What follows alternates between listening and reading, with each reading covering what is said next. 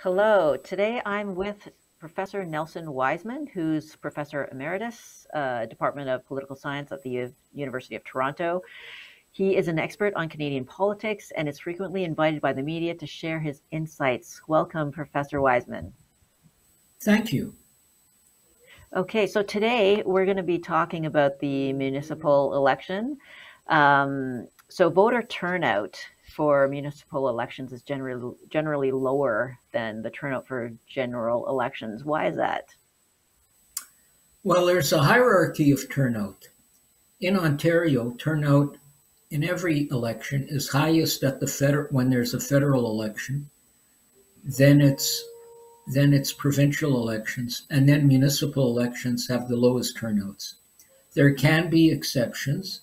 Much depends on how competitive the race is. For example, in the last provincial election, which we just had a few months ago, turnout was only 43%. That was a record low. That was still higher than the last municipal election turnout in Toronto, which was, I think, 36%. However, if you go back to 2014 in Toronto's municipal election, turnout was 60%. So why do we have these anomalies? They happen when you have an open race or what's perceived as a very competitive race. So back in 2014, we had a very, very competitive race, which was open because the sitting mayor had died, Rob Ford. We had his brother Doug Ford running. We had John Tory, who was the former leader of the Ontario Conservative Party. And we had Olivia Chow, who was a former MP and married to Jack Layton, who at one point was the official opposition leader in Ottawa. So these were very high profile personalities in a very competitive race that was wide open. However, the reason that those were exceptions, the reason that this municipal election throughout Ontario, the turnouts are lower than in the provincial or federal election is because in the overwhelming majority of cases, you had incumbents get reelected. And that is what happens in municipal politics in a way that it doesn't happen in federal or provincial politics. And we can discuss why incumbency is such a big factor. If you'd like, I can elaborate. Yes, please. So, Professor Wiseman, I showed you the statistics of the votes for Whitchurch Stouffville. Basically, all the incumbents were reelected. Can you talk about that? Yes, the reason that incumbents have a great advantage at the municipal level is because voters don't have other signals besides the names of the incumbents. Think about federal and provincial elections where parties have candidates, and when you go in to vote on the ballot is not only the names of the candidates, but also the parties that have nominated them. So you can go in and Joe Blow is running for the Liberals and Mary Smith is running for the Conservatives and Jack Wu is running for the NDP and someone's running for the Greens and so on. So that's a signal to voters because they may not even know who the local candidates are. Oh yeah, but they know that they want Justin Trudeau or Jagmeet Singh or whatever, and they're leaders of those parties. So they vote for that party, that candidate. At the municipal level, that isn't the case. So what what is it that people base their vote on? Well, they might know the candidates. The larger the municipality, the less likely they are to know them because you got that many more doors to knock on or telephone calls to make. And so a lot of people go, oh, they recognize the name because the mayor's name has been in the media, presumably sometime in the last 4 years. And councillors' names also appear from time to time. So you figure, well, the world hasn't fallen apart. The municipality hasn't fallen apart. You just take off that name. So that's a big factor for incumbents. Okay, so what about there were a number of candidates who ran for the first time. How could, for the next election, what could they do to have greater name recognition? Well, that's challenging, uh, but they can. They start joining and becoming leaders in community groups, in various organizations, or they participate in groups that, there might be a Rotary Club, a Lions Club, all kinds of activities. There could be a curling club, and or a business development area, and that's one way to meet more people. It's a matter of networking, and you could spend time uh, trying to go door to door. Although I think a lot of people would be put off if somebody just shows up at the door to talk about municipal issues, and here you are, you just had an election. They don't want to hear from anybody. They may not want to hear from anybody again for 3 years, and they're not used to people coming to their door. So campaigning has also changed. They can create a website, although getting traffic to it will be a challenge in and of itself. So there are various things they can do. They can recruit people who will also talk them up as a potential candidate. Uh, but it is a challenge at the municipal level. One of the interesting things that happened in Toronto, people asked me what was the biggest surprise in the election. And I said, I didn't notice any surprises, but there was a big surprise in the election campaign. So what was that? Well, it was the death of an incumbent councillor, Cynthia Lai. Now, there were three people already on the ballot besides her running. I have a feeling, had she died, it was a tragedy that she died. But had she died before nomination day, I think you would have had a lot more people contesting that ward because it would have been an open contest. As it turned out, only three people besides her were contesting it. Well, because she's deceased, her name was still on the ballot. The ballots had been printed. She just died a few days before the vote. What happened is then it became much more open in that sense, and people went in, and many of them didn't recognize any of the names. So if you had done some work, that would have helped you.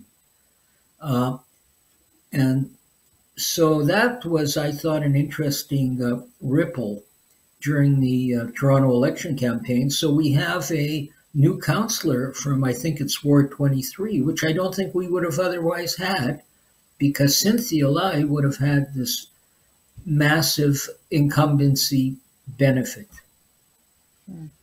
Is there a percentage that is considered a healthy voter turnout for a municipal election? So if we go back to the stats for Whitchurch Stouffville, eligible voters was 35,170, ballots cast 12,023, and so that's about a voter turnout of 34%. Well, is that a healthy turnout? Well, you're using the word healthy. I'm a contrarian, and you're using the word healthy, which implies that the higher the turnout, the healthier something is. To begin with, if we compare the Stouffville turnout to the rest of the province municipally, it doesn't fare badly. In a number of municipalities, the turnout was in the mid-20s. In Toronto, it was around 30%. So Stouffville is above Toronto's average. There is a long-term trend going down. A lot of people are concerned about this. I'm not one of them. And that's because, to me, democracy is a lot more than the number of people that show up at the polls. And let me explain. I don't think there's great virtue in encouraging people to vote who know nothing about the candidates, nothing about the issues, and walk into a polling booth and don't recognize any of the names or have any interest and just throw a dart at the names. That's an empty gesture. If we want higher voter turnout, there are a number of things that can be done. One thing that about 24 countries in the world do is they have mandatory voting. So we have mandatory taxation. You got to pay taxes, sales tax, income tax, property tax, and so on. If voter turnout is so important, so-called to the health of the democracy, because we know taxes are, legislate mandatory voting. Now, how does this work in other countries?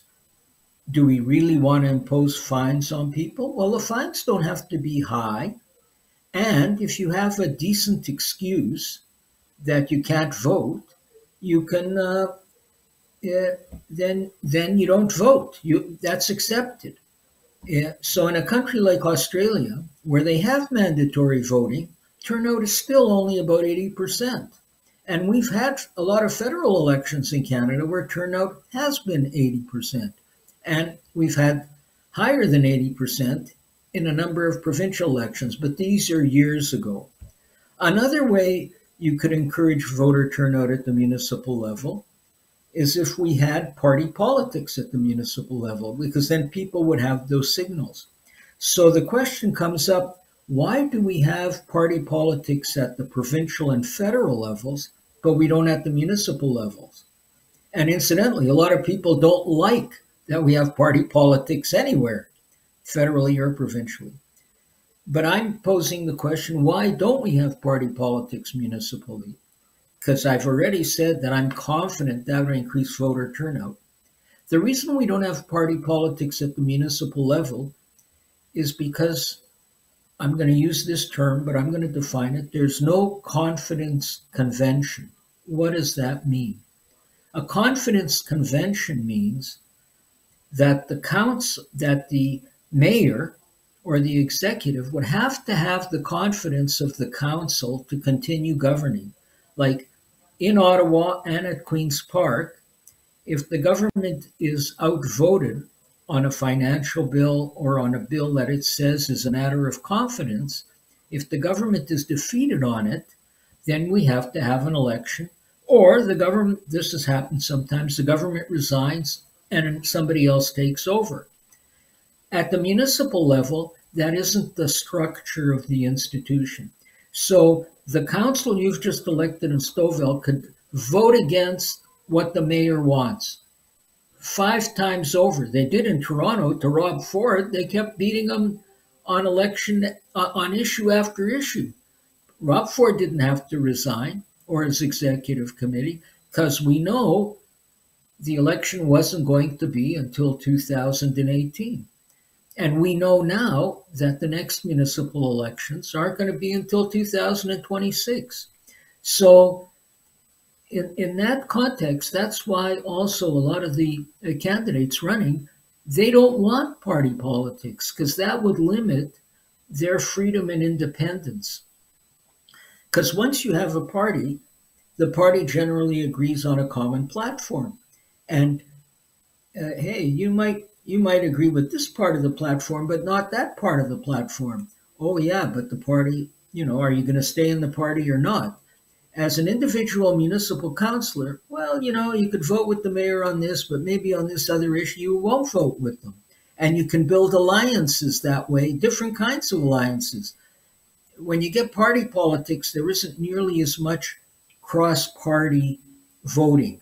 You vote with the party line. At least that's become stronger and stronger in federal and provincial politics. Once upon a time, a lot of people didn't vote according to their party. They didn't get thrown out of their caucus. But more and more power has gravitated to the premier and the prime minister and the other party leaders, because in federal and provincial politics, if you want your name on the ballot with the party's name next to it, the leader of the party has to sign your nomination papers. When you run municipally, you might need 20 signatures, 25 signatures, whatever, but it's not dependent on one person, on a leader. So you can go in your neighborhood and get a few neighbors to sign your nomination, get your wife to sign the nomination, or husband, or or father, and you're in business. You're on the ballot. 31 people ran for mayor in Toronto. Okay. Can we look at the stats for Whitchurch Stouffville's election? So we talked about eligible voters, 35,000 voter ballots cast, 12,000. And then the number of people who voted for mayor, 11,855. Do you want to comment on some of these numbers? The number of people who are running for mayor as well? Well, a lot has to do with it's not surprising that the incumbent mayor, Mr. Lovett, got over half the votes because of name recognition.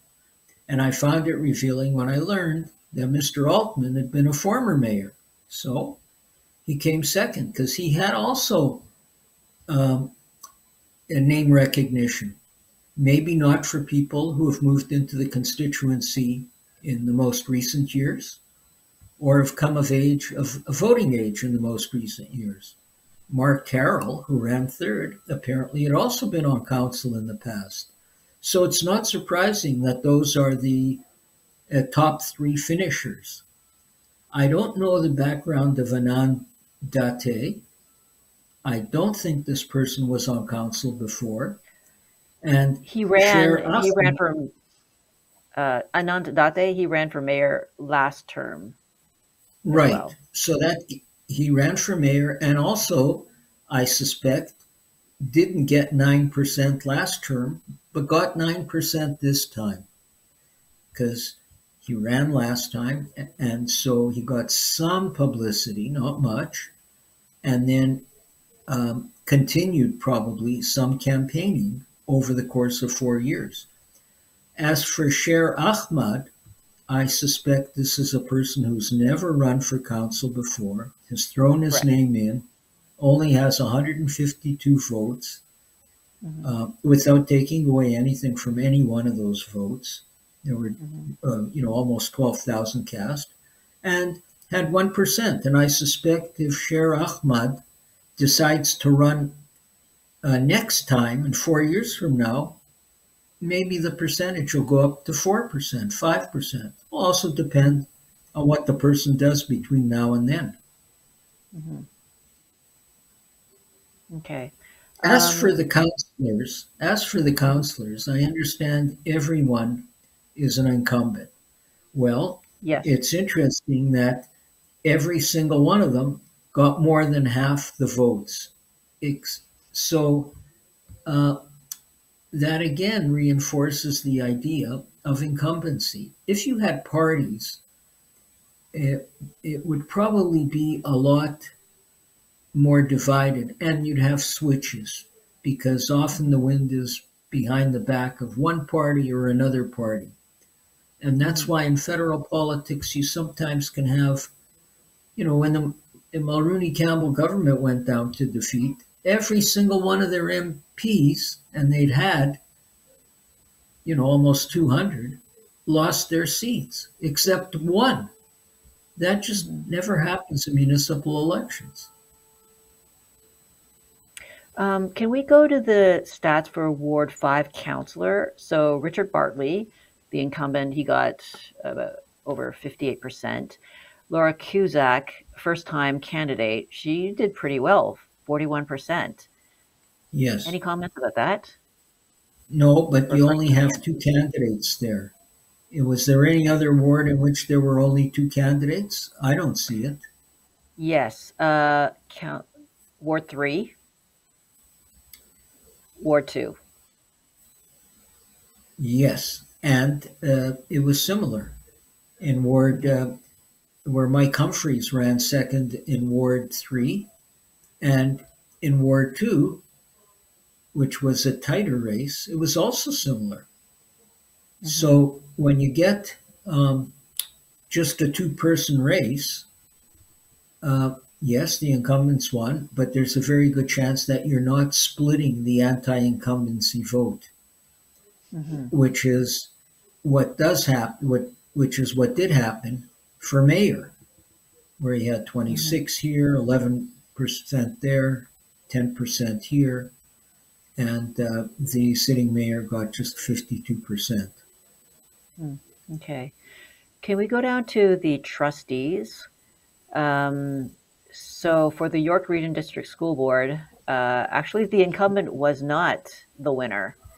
It was a first-time candidate, Melanie Wright, who won. Right. And the incumbent was Okay. Elizabeth.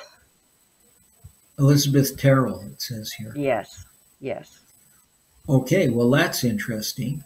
So why is it that and you know what? I understand also in Toronto that half of the Toronto School Board trustees weren't incumbents. So why is that the case? And that's because school board trustees have even lower profiles in the media than do counselors. So I know so a lot of people, including myself, when I went to vote yesterday, I didn't know any of the people who were running for school trustee. So you could say, oh, yeah, I should have gone out, as my wife did, and did research on them. She got online, she found out who it was, she looked at their biographies. But most people don't do that. And I'm a political junkie and I didn't do it. So in effect, I essentially threw a dart at the list. That can happen here. Now, I suspect what Melanie Wright did, because she, in a race with a lot of people, one, two, three, four, five, I see, six, Hmm. six in total. And she got over a third of the vote. She obviously did a lot of legwork in terms of, and I don't think it just happened on beginning the day of nominations. I think she had decided she was going to run quite a while ago. You may want to interview her. And she started working in the community, going to parent teacher association meetings, because I suspect she's a parent, but she might, I don't know if teachers can run, and felt very strongly and got some following in the community. And that, I suspect, explains her success in the context of where many people going to vote have no idea who the school board trustees are or what they do. You mentioned that a lot of voters, they don't know that much about each of the candidates. Um, what could the town do to make the candidates better known? It could, well, it's a matter of resources. The town could put money into advertising and running their biographies, buying time on local television, uh, putting it in local newspapers. But should that be the job of the council to make candidates that are known? Sometimes you have people running because they have a business interest. They want their name out, they want you to go to use Joe Blow's hardware store. Well, if Joe Blow also decides to run, now people see the name and they may think, oh, Joe Blow's an upstanding businessman in the community. I'm going to use his hardware store. So no, my attitude on voting behavior, or what should be done, is that the job of the municipal council, in my opinion, and the clerk, is to facilitate voting. It's not to browbeat people and tell them, no, no, you go out to vote, or you're a bad person if you don't vote. If that's how you feel, hey, if that's how politicians feel, change the law. Make it mandatory.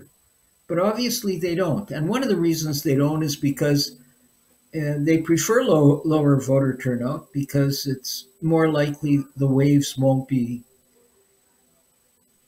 waving, and they'll get reelected. You're more likely to get reelected when everything is low profile, little controversy.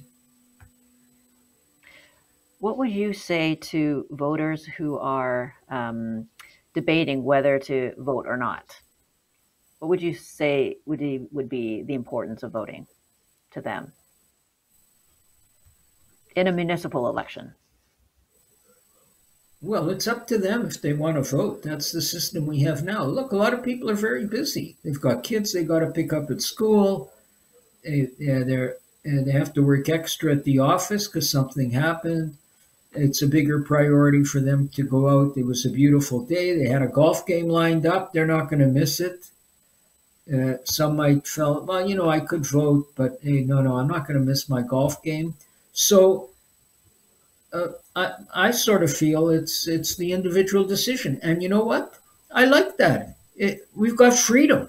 Nobody's compelling me to vote like they just did in a couple of regions of Ukraine, where you had soldiers coming from door to door, apparently with guns, and saying, "Shouldn't you be now voting?" Well, hey, that's intimidating. And on the other hand, well, so you're not compelled to vote, and if you don't want to vote, you're essentially saying, I'll accept what my fellow citizens do. If it really gets bad, you'll end up going out to vote. Maybe you'll run yourself. Would you encourage more people to run as candidates in the municipal elections? My own view, you're asking my opinion, not giving you my analysis. My own view is that's up to them. If they want to run, they should run. I think some people are more natural at politics than others. They have natural charisma. They work really well with people. They're excellent listeners. They know they're articulate and are sharp and understand what the issues are and have an appreciation for both the big picture and details. And other people don't have those skills. And I want good people to run. But it's in our democratic system, anybody can run. But there are upsides and downsides in a system where the franchise is so broad, which is that you can also get the tyranny of the majority. And you can also get swept up by a madman or a mad woman, as has happened tragically if you look at the history of the 20th century. Okay, thank you. Is there any other anything else you would like to share with us, Professor Wiseman? I wish your network well, and I think you're doing a service by covering local politics. Because at one level, all politics is local. Great. Thank you so much, Professor Wiseman. Have a great day.